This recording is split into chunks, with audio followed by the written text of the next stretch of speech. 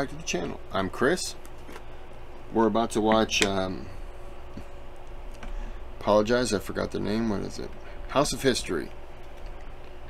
This is their Frederick the Great 2 Silesian Wars, whatever it was. I forgot. I apologize.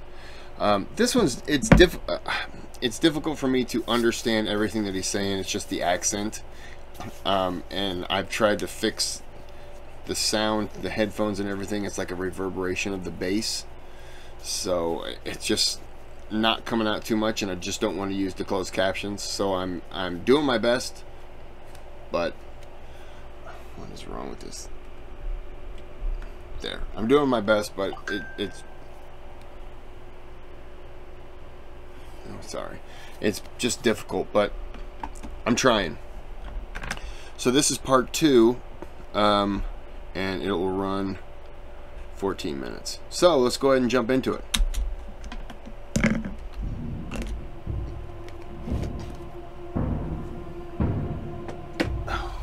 On the evening of May 16, 1742, Frederick II, King of Prussia, and his 10,000 strong army set up camp somewhere in Bohemia.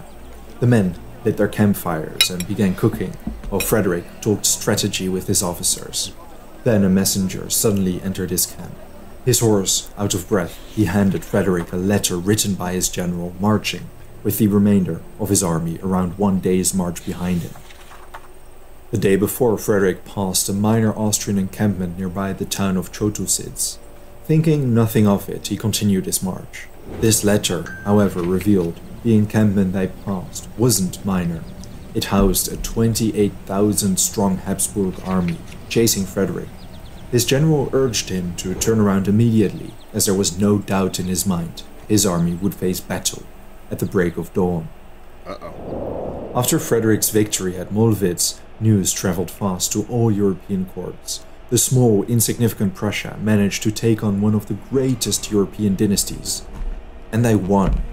In the direct aftermath, Mollwitz led to a chain of events resulting in the War of the Austrian Succession. Planning rights, a period of diplomatic activity followed. Every power participating in the subsequent war had different interests. In short, the Habsburgs wanted to reclaim Silesia. Frederick wanted international recognition for his conquest of Silesia, and especially not his fellow electorates of Saxony and Bavaria to gain anything at his expense. The interests of other powers were a bit more complex. Bavaria wanted its elector to become Holy Roman Emperor, and Saxony wanted to take whatever territories it could to link Poland-Lithuania with its electorate. France wanted to prevent Maria Theresa's husband from becoming Holy Roman Emperor, preferably while reducing the Habsburg dominions to a second-rate power. In May, Bavaria and Spain with the... It's kind of amazing how every single one of them is all about themselves. I mean, it's like that today. You wish it wasn't, but it's gimme, gimme, gimme, gimme, gimme. I don't know why I was thinking it would be different, but... support of France signed the Treaty of Nymphenburg. The treaty agreed to support the Bavarian elector's candidacy as Holy Roman Emperor.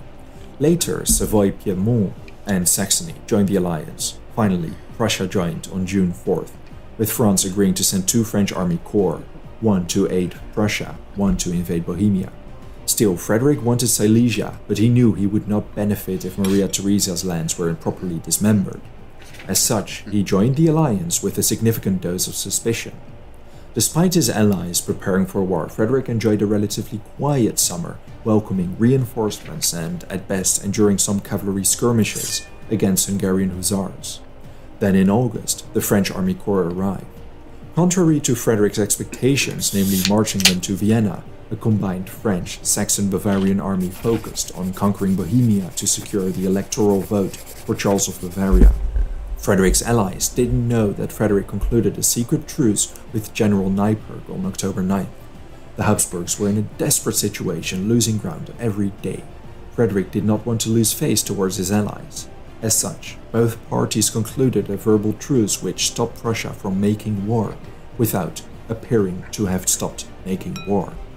Within a few months, Frederick had already betrayed his alliance. and it would not be the last time. In November, a combined French-Bavarian-Saxon army captured Prague. 1 month later, Charles was crowned King of Bohemia. Then, securing this electoral vote, he was crowned Holy Roman Emperor in January 1742. Prussia had been relatively dormant during these developments. Realizing his allies were taking control of the situation, Frederick decided breaking the truce would be worth it to cement his position.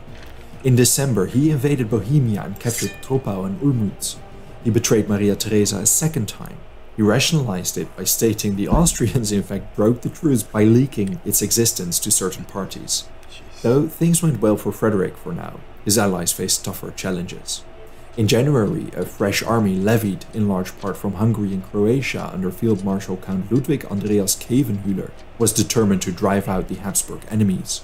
From Vienna, he marched to Linz, where he defeated the French general Ségur. They continued their march west, capturing Munich, banning riots. In a twist of irony, the Bavarian elector was crowned emperor on that day in Frankfurt am Main.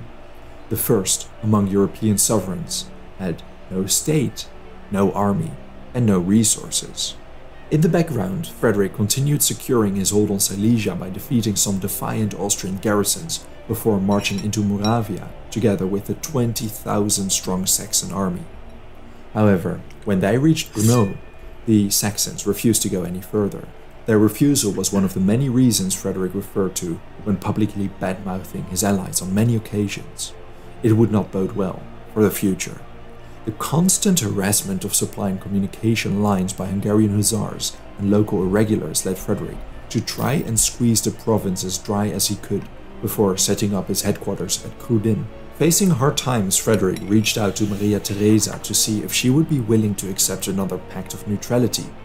Considering his earlier violations and his callous invasion to begin with, she would not be fooled a third time. I was going to say, if she's stupid enough to sign it again, she should be invaded. Sources conflict whether Maria Theresa sent an army to recapture Prague or to root out Frederick specifically. At any rate, in April, Austrian troops stationed in Bohemia received orders to link up with an army advancing. I would say she probably sent troops after Frederick himself. That's just my guess. Through Moravia, fielding an approximately 28,000-strong army under the commander Charles of Lorraine. They marched in Frederick's direction. Correspondence reveals Frederick was in the dark for the majority of the operation. It wasn't until May 10th he realized a powerful Austrian army marched in his direction. So he decided to split his army into two, taking them north. Frederick took 10,000 soldiers, while 1 day behind them followed 18,000 more under Leopold of Anhalt-Dessau, son of Frederick's mentor, the Old Dessauer. Frederick and Dessau figured they traveled far in advance of the Austrians. Then on May 15, Frederick tossed an Austrian encampment near the village of Chotusitz. He didn't think much of it. 1 day later, near Chotusitz, Dessau's rearguard engaged in a minor skirmish with Austrian cavalry. The experienced commander understood it wasn't just a random encampment or skirmish. It was, in fact, Charles's entire army. Respecting the danger he was in, Dessau ordered his men on a grueling march towards Frederick to bridge the gap. He sent out several horse riders with the urgent message for Frederick to turn around and march towards him. That night at 2 a.m. his exhausted army occupied Chotusitz, a small Bohemian village. Riders returned with Frederick's reply. Dessau was not to engage under any circumstances until Frederick arrived. Dessau commanded up to... So he's just going to stay in a defensive position There's a until certain strain Frederick of shows bacteria up? called Lactobacillus reuteri that will help you grow bigger balls. There was a study published in 2014 that used male... Alright, man. Commanded up to 18,000 Prussian infantry. He deployed his men to the south of Chotusitz. He positioned his cavalry on both flanks, with his left flank commanded by Lieutenant General von Walldorf. In front of the Zirkwitz pond, on his far right, stood 70-year-old Lieutenant General von Buddenbrock. The cavalry consisted of heavy cuirassiers, Did I hear that right? 17-year-old? dragoons, and light hussars. The positioning was done on purpose so that once Frederick arrived, he would find room to deploy his infantry. The infantry was comprised of both grenadiers and light infantry. Charles wanted to mount a charge before Frederick could deploy his army. Before dawn, he already deployed his infantry in 2 long lines in the center, flanked by 2 sizable cavalry contingents. The Austrian infantry wore the characteristic white coats with lapels, a tricorn hat equipped with muskets, bayonets, and small swords. The Austrian cavalry consisted of Hungarian hussars and traditional heavy Austrian cavalry. The left was commanded by General Karl Baczany, and the right by Wenzel, Prince of Liechtenstein. Before 7 AM, Charles ordered his infantry lines to begin their march forward. Frederick and his 10,000 soldiers arrived around 7 AM. A large body of Austrian soldiers advancing in the distance welcomed him. The Austrian artillery fired away at the Prussian positions, but the Austrians had no idea the king arrived. A large mound between Chotositz and the Zirkwitz pond blocked their view. Still, Frederick felt he would not be able to properly deploy his army in time. As such, he ordered the artillery to fire at the Austrian positions. As the artillery fired, Buddenbrook received orders to charge against the Austrians and hamper their advance. The Prussian right charged straight towards the Austrian left flank. Baczany ordered his cavalry to launch a countercharge. Both bodies of cavalry heavily damaged each other upon impact. An aggressive and cluttered melee ensued. According to some eyewitness accounts, the rising dust blinded the rearguard of the cavalry. The Prussian cavalry, inferior to the Austrians, endured the brunt of the damage. All the while, Frederick was still frantically deploying his army in the background. He learned from Mollwitz that his incredibly disciplined infantry could once again make the difference in the face of adversity. Soon after, Wenzel's cavalry launched a charge against Waldow. Fighting took place on both the eastern and western sides of the battlefield. Among all this chaos, Charles's infantry marched forward towards Chotositz. Under Dessau, the Prussian infantry launched a countercharge as Frederick's infantry was still not ready for combat. Because the Austrian infantry had already advanced quite a bit, it did not take long for Dessau's infantry to charge into them. Heavily outnumbered, ferocious fighting broke out. Dessau's troops were slowly pushed back into Chotositz, and when the Austrians reached the outer row of wooden houses, they lit them on fire. The smoke made commanding the armies incredibly challenging. As fighting ensued on every front, part of Waldow's cavalry broke from the melee and charged into the Austrian right flank. Infantry fired volleys at each other as the cavalry battled it out. Finally, Baczany and Buddenbrook's cavalry drifted off to the Austrian left, leaving that infantry flank entirely exposed. It wasn't until 10:30 AM that Frederick finished deploying his infantry in a square. The fight had been going on for well over 3 hours at this point. Sources conflict, but Frederick's army numbered between 14 and 24 battalions. He managed to deploy them all without the Austrians realizing a large infantry body hid behind the mound. Upon Frederick's command, the infantry square marched forward towards the Austrian left flank. The Austrian infantry was incredibly surprised to suddenly see a massive body of infantry march over the mound in a disciplined formation, moving like a wall. Flanking them entirely, they rapidly fired their volleys against the bewildered infantry. Before too long, part of the Austrian infantry began showing cracks. With an unguarded flank and facing fierce resistance from the infantry within Chotositz, Charles decided the conditions weren't in his favor. Battling continued between both forces and there wasn't necessarily a side which gained the upper hand, but by the end of the morning, Charles ordered the general retreat.